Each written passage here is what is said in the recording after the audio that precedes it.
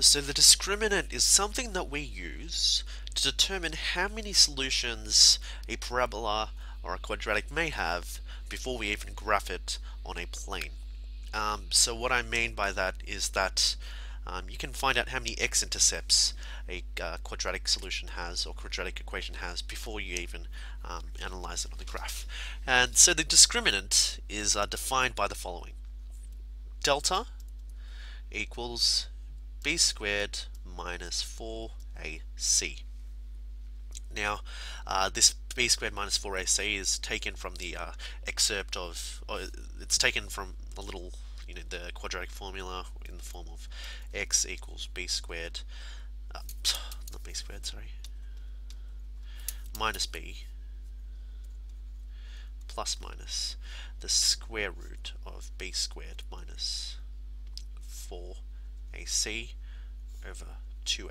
So you can see that's taken from that part. So there's conditions that you need to remember in this case. If delta is positive, if it is positive, what we will end up having is that we will have two real solutions. And what does this mean in terms of graph? It means that you will see two x-intercepts when you graph it. The next case is if delta is negative, so if the discriminant is negative, sorry guys, I'm trying to abbreviate, but I'm abbreviating halfway here.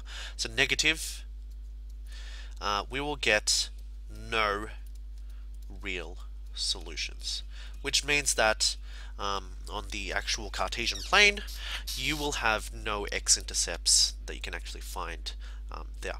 If you keep studying mathematics, what happens is that you'll find out that there are imaginary solutions, but not any in the actual real solution plane. So the next thing is if delta is 0, what we have is one real solution. So those are the three conditions that we have that we are going to investigate just now. So let's have a look at the first case here.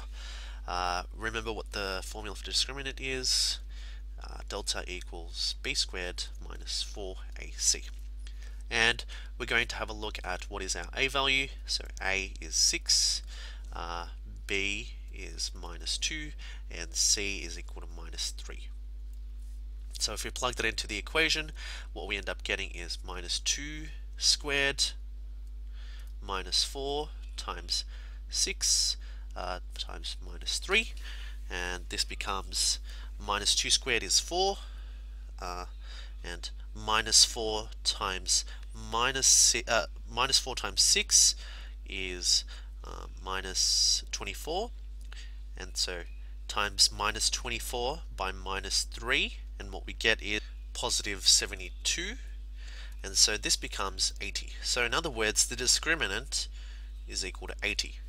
And so this means that if the discriminant is positive, that means we will get two real solutions. Okay, and we're just going to take a little look at that on the graph. So I'm going to graph 6p squared minus 2p minus 3. And so I'm going to interchange the x with p with x in this case, because it just this software only allows for the variable x to be used. 6p squared minus 2p. That. So you can see here that when we look at the graph, that we come up with two solutions, or the parabola hits at these 2 points. Yet again, we did not see that there was a particular value, but we just knew that there was going to be two intercepts for that case. So let's have a look at the next question. Once again, what is your a value?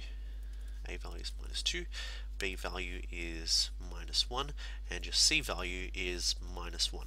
So the formula for the discriminant is equal to b squared minus 4ac, and so this equals minus 1 squared minus 4 minus 2 and minus 1. And so what this ends up becoming is 1 minus, so minus 4 times minus 2 minus 8 minus 8 minus 4 times minus 2 is positive 8 times minus 1 is negative 8. So this becomes minus 7. So that means the discriminant is equal to minus 7. So theoretically we should come up with no real solutions. In other words, there are going to be no x-intercepts. Let's have a look at this case in the graph. So minus 2x squared, so y equals minus 2x squared minus x minus 1. And let's have a look where the graph is. So you can see here that the x-intercepts don't in fact the parabola does not even reach the fact the parabola does not even reach the x-axis to actually complete a some sort of intersection with it. So you can see the discriminant holds for this case. Now the last case, let's have a look at this.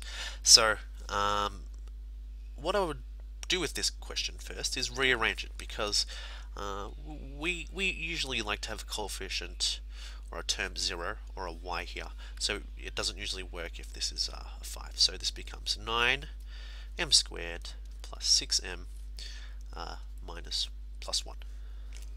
So this is a equals 9, b equals 6, and c equals 1.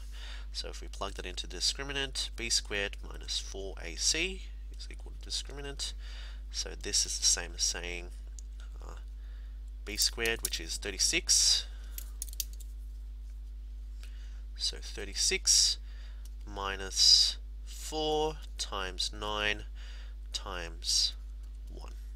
And this is 36 minus 36, which is equal to 0. So the discriminant is equal to 0. That means we should have one real solution. So we need to be careful with what we're graphing on the actual calculator. You need to graph this form and not the form that's not rearranged. So let's have a look. 9m squared plus 6m plus 1. And you can see that if we have a look at the parabola right here, that it falls at a point which is just one intersection with the x-axis. So it's just that one point. And so we've come across the three cases where we've got one real solution, no real solutions, and two real solutions for the discriminant.